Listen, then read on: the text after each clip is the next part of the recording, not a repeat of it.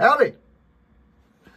In previous videos, I've threatened to show off some of my B-36 artifacts, and we're going to do that now. First thing I'm going to show you is right there.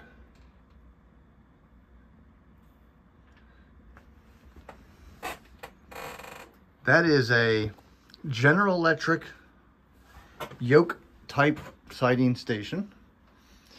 It was found on the 4 upper turret locations in the B-36, and this piece of equipment was exclusively used on the B-36. It weighs every bit of 50 pounds. What it does is, first of all, it has gyros or gyroscopes.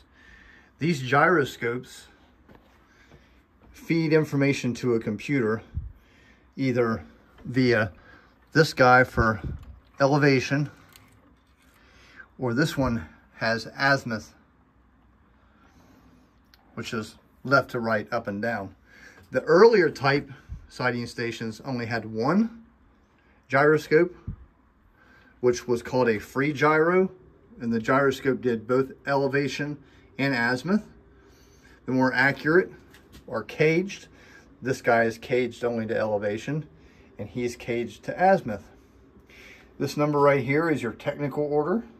That is the technical order for maintenance and repair of the B-36 remote controlled turret system. The way this works is you've got your handle here, and you would look at the airplane and you would frame it in, and there'd be dots that move. There's other videos on YouTube that show this, and those dots would be the wingspan of the aircraft. That would tell the computer how far the airplane was away. Down here, you've got your action switch. Anytime you put pressure on that, the turrets on the outside of the airplane followed the gyroscopes.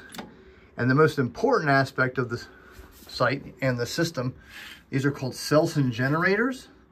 They create a very small voltage, anywhere from 3 to say 150. And let's say your voltage is at 30.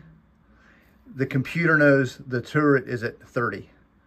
And if you turn it to 70, the voltage gets changed to 70. Very simple stuff. That's how that works. Around the side here, you get your trigger, your fire button. This is your gun camera right there.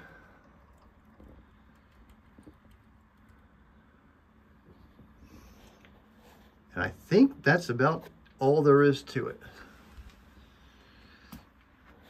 The YOKE sighting station.